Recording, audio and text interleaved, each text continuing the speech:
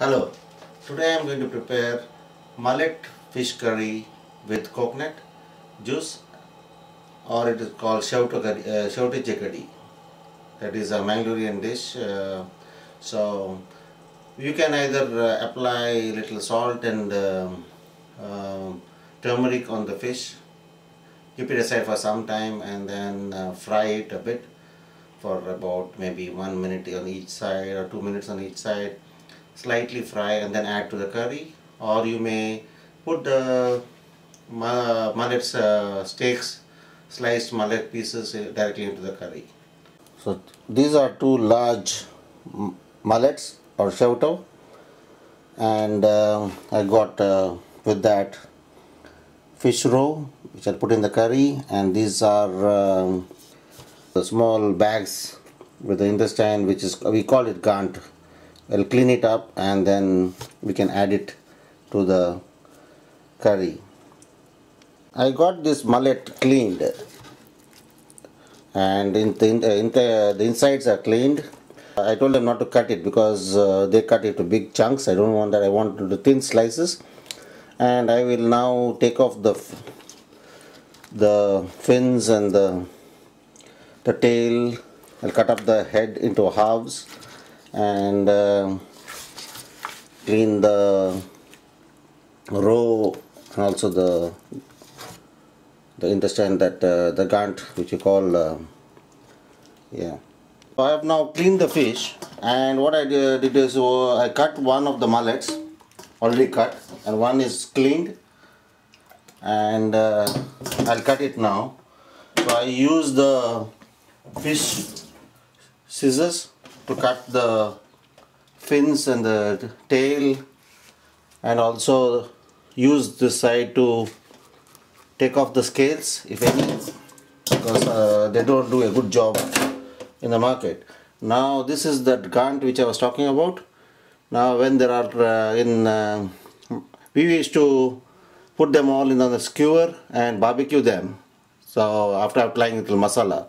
So this I will put in the curry, or you can even boil it a bit and fry. So this is the fish roe which is cleaned, and I'll put in the curry. And now I will, what I decided is, one mullet I will put it straight into the curry without frying, and the other one I will fry slightly, apply little turmeric and salt with little vinegar, a paste, and use it to, I put in the curry. So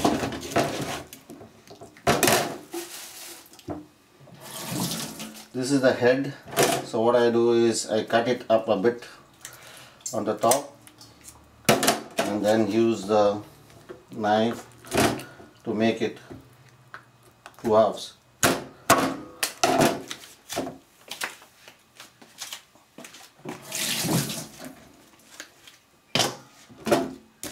And then make into steaks.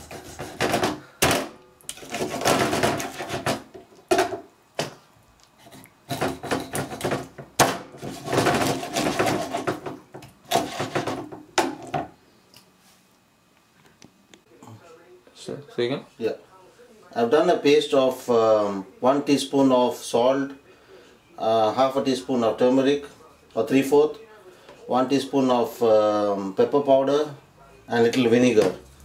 And now I'll apply this to the fish, one mullet, and keep it for some time. Now mix it well. And including, I put that one of the, both the gant or the knot which is there in the fish, the intestine part. And we'll also put 2 of the roes into this, apply the masala nicely to it, and keep for about 10-15 minutes and fry it, shallow fry it for some time, maybe 2 minutes on each side, and take it out. So now we have the marinated mullet, one mullet, and then the fish with the roe, which is not marinated, and then 4 onions to be chopped, finely chopped, One you used in the beginning, one of the onions while just seasoning in the beginning, and then you have a piece of ginger, maybe 2 inches, about 10 green chilies, and about 10 to 12 cloves garlic, all to be sliced, and then 20 red chilies, 1 teaspoon of mustard seeds, 2 tablespoons of coriander seeds, 1 tablespoon of cumin seed, and 1 teaspoon of turmeric powder. Now you have to use 1 coconut for this, which has to be scraped and ground and then taken out the juice, the thin juice and the thick juice, and that's a laborious process. So instead of that, I'm using for this quantity of fish, 2 mullets. I'm using 2 coconut tins, about 400 ml each. One I'll use it for grinding the masala, that is the red masala, chili powder and cumin seed and coriander seeds and mustard to be ground in that. So I'll dilute that a bit, and then the other one I'll use it finally for thickening the curry, the last one. And also we require a little vinegar, about 3 tablespoons of vinegar, 3-4 maybe, and let's decide according to taste, and also some salt. So now we will fry the fish and also grind the masala and cut the green masala, that is the ginger, chilies and garlic, and also the onions. I put about 4 tablespoons of oil, heated it up, and now I'm frying the marinated pieces of fish, the roe and also the knot, that is the intestine knot. So that will be slightly about 2 minutes each on each side, and then afterwards we'll put it in the curry. I fried the fish, that 1 mullet, and now in the same oil I will put in the 1 onion, that is chopped onion, and fry it for some time. And now also I have sliced the green chili and also the ginger, and sliced the garlic now, and chopped the onion. Now also ground the chilies, turmeric, coriander seeds and cumin seed, mustard with diluted coconut milk. So this, after the onions are fried, we will add the masala, the ground masala into that, and then we'll add the green masala, that is the garlic, ginger and green chilies into that, and let it cook in with the onion. The other part of the 3 onions which are remaining, chopped onions, we'll add it, and also add about 4 cups of water, 3 to 4 cups of water, and allow it to cook in that. Now 1 onion which I put is now brown. When it's brown, now we'll add the ground masala.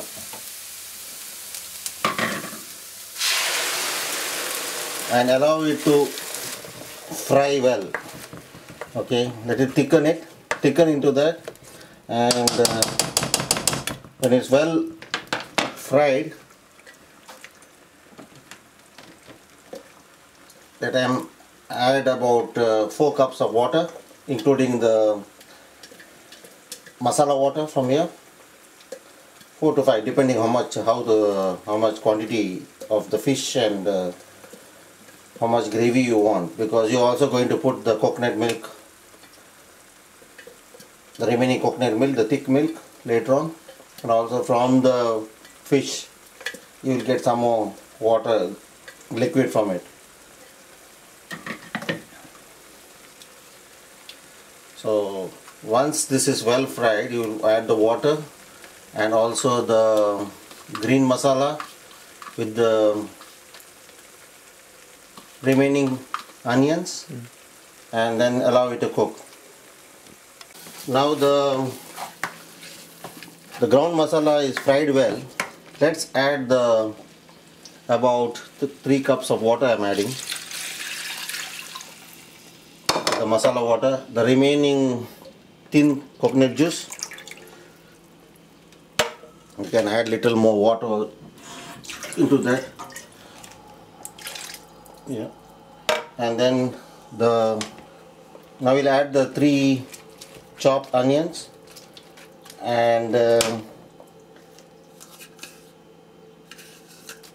green chilies, sliced green chilies, the garlic and ginger, and let it cook in this for about 10-15 minutes on slow fire. Once it's cooked, then we'll add the fish, which is sliced fish steaks, which is not fried. 10 minutes later, maybe about 10 minutes later, then we'll add the fried fish, and then the vinegar, about 3 tablespoons of vinegar and salt to taste, and finally we'll add the coconut milk, the thick coconut milk. We will now check whether the green masala is cooked. Yes, it looks like it's cooked. So now we'll add it's also boiling, so good. We will add the fish. First we'll add the fish which was pieces which are not fried, and this will for about 7 minutes. After 7 minutes, about 7 to 10 minutes maybe, depending on the flame, that is gas or this electrical, so I keep it for a little bit longer. Then you add the fried pieces. So I'm adding this, including the raw. There's also raw in the fried fish, and keep it, just let it immerse. Keep it for about 7 to 10 minutes, and then add the fish pieces. The taste of the curry will differ. If it's only unfried unfried fish pieces you're adding, then the taste is different, and the fried pieces, if you add in the curry, it's different. So now I'm going to add both, which is the first time for me, and I know it will be good. But the tip is that if there are children, they would prefer the fried pieces because they're more firmer. Otherwise, traditionally we used to cook with only the unfried pieces. Cook this on slow fire. One thing you have to remember is that the fish cooks very fast. So now after 5 minutes I've opened it, and I feel that this fish is nearly cooked. So that's good. So now we'll add the fried fish pieces, which is 3/4 cooked.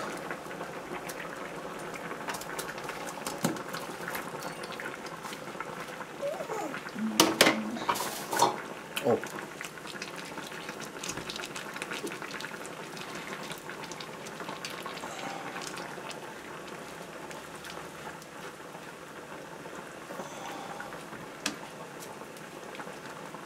And allow it to cook on slow fire for about another 3-4 minutes. 3 minutes is enough, I think, because it's already cooked. Then we'll add the thick coconut juice.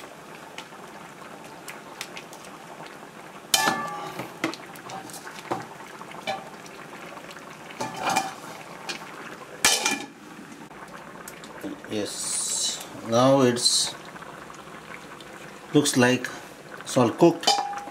So now what we'll do is we'll add the thick coconut milk, which is on slow fire now. Yeah.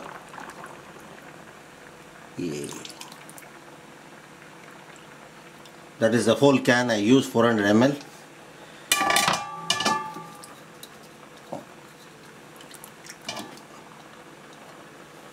We'll add about 4 tablespoons of vinegar, and I'll add little salt, just for salt to taste. That's salt to taste. You check it later on again for salt, and allow this to for one boil maybe. Yeah, just a boil. That's it. One boil. Ah, yes. Check for salt and vinegar. Yeah, little salt maybe. Vinegar is fine. Half teaspoon salt.